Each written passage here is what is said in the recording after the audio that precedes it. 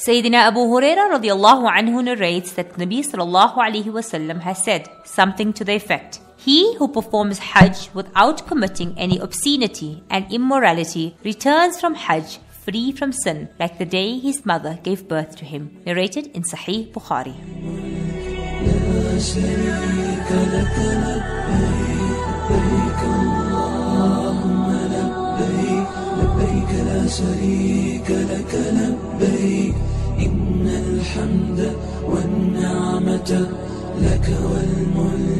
لا شريك لك لبيك لبيك اللهم لبيك لبيك لا شريك لك لبيك إن الحمد والنعمة. Initially stunned to see a man who looks exactly like his brother, Umar and Amin convinces the stranger to come and meet Umar. A thought is forming in his mind about exactly who Abdallah is, but he does not dwell on it. At first hesitant, Abdallah eventually agrees to accompany Umar and Amin to the South African tent. Umar is standing outside when he sees his brother approaching, but does not notice the stranger walking a few steps behind him.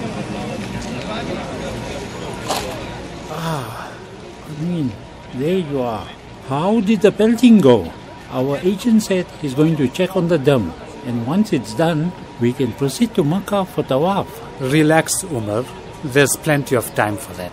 Right now, we have a pressing issue we need to attend to. What can be more pressing than this? As it is, Sadia said, you still have to go back to the Jamrat with Hafsa because she was feeling too overwhelmed in there. Umar, calm down.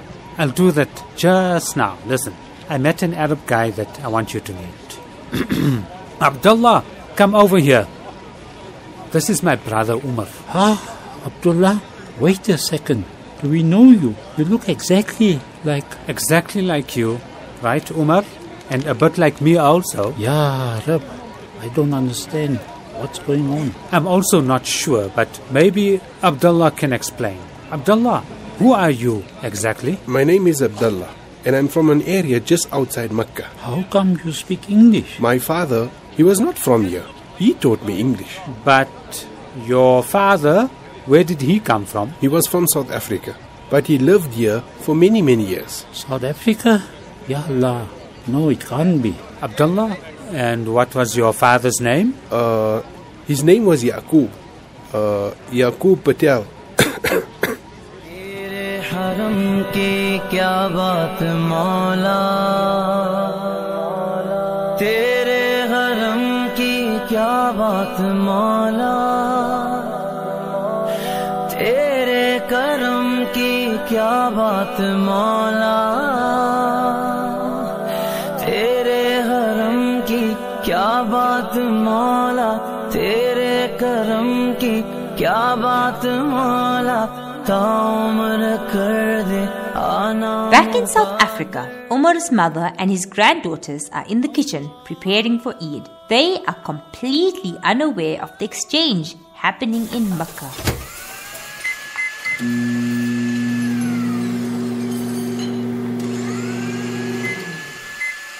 Ma, are you going to manage to come with us to the farm tomorrow to watch the slaughtering? Of course I am, Bacha. Don't you see how much better my legs are now? I know, Ma. There's going to be quite a bit of walking. We'll have to park a distance from the sheep, and with all the rain we're having, I don't think the wheelchair can go over muddy ground. Bacha, I've never missed a qurban in my life. Up until a few years ago, I would always slaughter my own sheep, and since then, I always go to watch. I'll manage the walk to the slaughter area, inshallah. We know, Ma. You're a very brave woman. I always wondered how you managed to bring up your boys all by yourself when you came from Hajj. Tell us about that, Ma. Bacha, it wasn't easy, but Allah is so merciful. The hardest thing was coming home and having to tell everyone the story about Asma's death and Yaqub's disappearance. The family were all shocked and upset, and it took us all a long time to get over it. Did you have to move back in with your parents, Ma? Gee, Bacha, I had to. Yaqub's parents had passed away when he was a child, and he grew up with his uncle. When he got married, his mamaji let us stay in their outhouse. So when I came back without him, my parents thought it wouldn't be right to let me stay there with two little boys. And you didn't even know if you were a widow or not, right, Ma? Exactly. That just made the problem even bigger. You're so strong, Ma. If it was me, I would have just sat and cried every day or fallen into depression. And what would crying have helped, Bacha? No, I did what I had to do, even though some days I felt like I also wanted to disappear, just like Yaqub had. And in the back of my mind, I always had the worry of what had happened to him. I'm sure Dada and Amin Chacha must have kept you going, though. Didn't they want to know what happened to their father? They did keep me going, but when they were younger, I just told them that he had passed away. It was only once they were of an understanding age that I explained to them what had really happened. Did you have to work to support them, Ma? No, Bacha. Luckily, my parents were relatively well off, and they were more than happy to support me and the boys. And after Yusupai passed away, we were all they had left.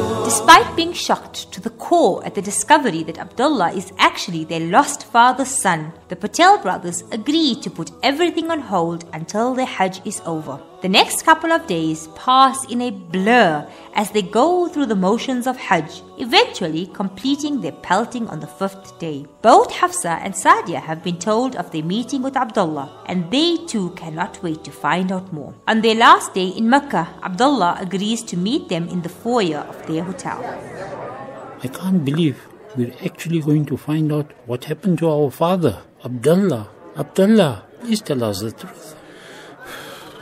The truth is sometimes hard to bear, my brother. I think we've waited all our lives to hear what really happened to Papa. And as bitter as it may be, I think mistaking you in Mina for Umar wasn't a coincidence. It was the decree of the Almighty Allah. Subhanallah. You are correct, my brother. So tell me, where do I begin? How much do you know of our father since he disappeared? Absolutely nothing. Actually, Ma, our mother, she told us the story of his disappearance in Mina. But everything after that is mere speculation.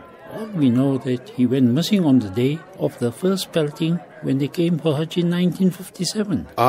Then let me tell you our father's story, as he told it to me many times over the years. Abi was having many financial problems when he was living in your country. He had just opened a factory with the help of his father-in-law. And although it started well, Abi started supplying some of the bigger customers on terms. There was one very big customer who came to buy goods from him every 6 months or so. And one day, the check he gave Abi bounced. When Abi tried to find the man, it was as if the guy just disappeared into thin air. Sure, that's terrible. And Ma didn't even know all about this. Abi said he had to keep the whole thing a secret. Well, he must have been a very secretive man if he could keep his life from us all these years. But what does the factory have to do with Papa's disappearance? Sabr, my brother.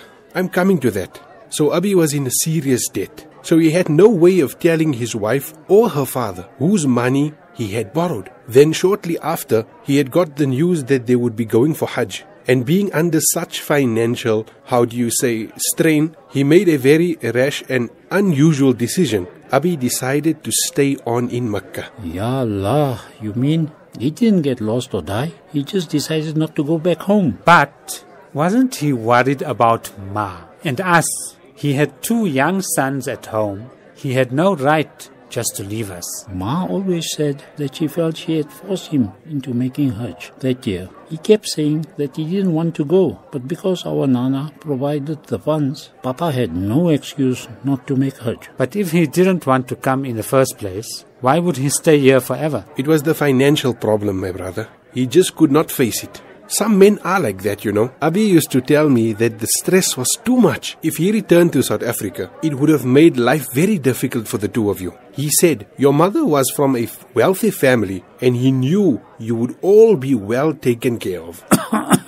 Could you take us to meet him, Abdallah? Ah, my brother, I'm so sorry to have to tell you this, but our father passed away last year.